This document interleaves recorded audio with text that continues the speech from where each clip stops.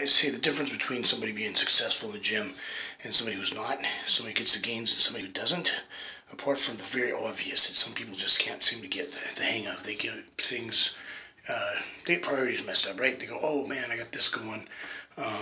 It's more important. No, if somebody's not in the hospital or something, it's probably not more important. There are a few exceptions, to policy where you can't make it, right? And that's one thing. So, but other than that, you gotta find a way to get in there. Okay, it's gotta be priority number one, because if it's priority number anything else, it's easy to push it back, right? Because it's easy to put family first, God first, and things that you're supposed to put first. Those are automatically going to stay in front, right? Those are going to be the front runners automatically. So what comes in number three? Okay, you gotta superficially make it like it's number one. Okay, even though God and family is, you almost have to flip it so that people almost think that you put it before God and family, right? Because otherwise you're going to make an excuse and not do it. Fair enough? So that's the difference there. The other difference, people show up sometimes, but that's all they do. They show up, they go through the motions day in, day out, never change, never change, never change, never change. The ones who do, they're the ones that fucking go till the pain hits, and then they start counting, right? Like Muhammad Ali did, right? In the 70s. So they say hello when the pain says hello, okay? And they will not say goodbye until they can't do anymore. Then they'll let go, right? So that's the difference right there. And the coward and the hero, the difference between him is the hero, he'll go just balls to the wall and do what he's got to do, even though he's just as scared of the one that runs away, right? But he takes action in spite of it.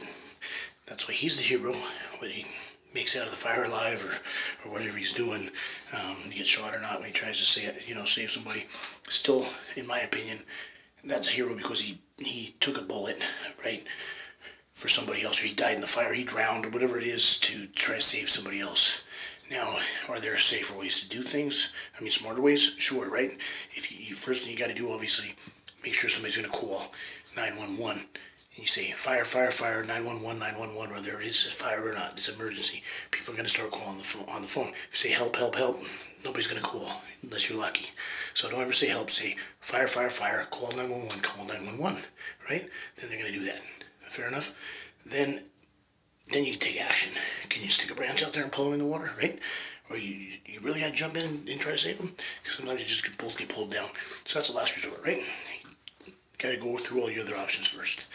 And then you got knuckleheads like me that doesn't apply, so I can't really teach this to you, because if you're either scared or you're not, so if you hear the sirens and you're running towards them instead of away from them because that's your instinct, but you're not scared, then it's something you can't really teach, right? But you can teach, take action in spite of it and stuff. And that'll kind of save you, because I did some stupid shit. I jumped in the freaking water and not even paid attention to it when a guy went and he crossed through 2 lanes of traffic, right? And he went into the river, right? And it's fucking February. It's fucking cold outside. There's snow and shit on the bank. And lucky as hell that it wasn't frozen. And he went down into the water, his truck and everything, because he had a seizure, and he went in there, right? So I fucking jumped in there without even thinking, right? Fucking cold as shit, right? And then I fucking drift downstream, motherfucker. So I had to go down, and they pulled me aside. They go, hey, you gotta go over there. There's a big line of people. There are a bunch of people trying to help, right?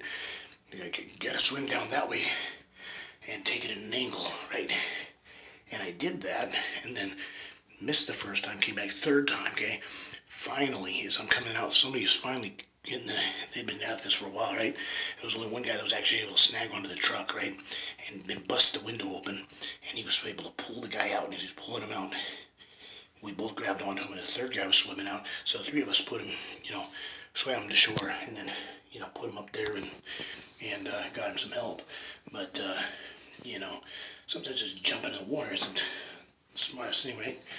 I've watched too many, but I got my education from watching movies, and that's what Van Damme does, and Arnold Schwarzenegger, and The Rock, and John Cena. They don't think about it, they just take action. They just go kick the bad guy's ass, and they help people, and that's how they do it. And so that's what I did, because that's how I've been trained. So it is what it is.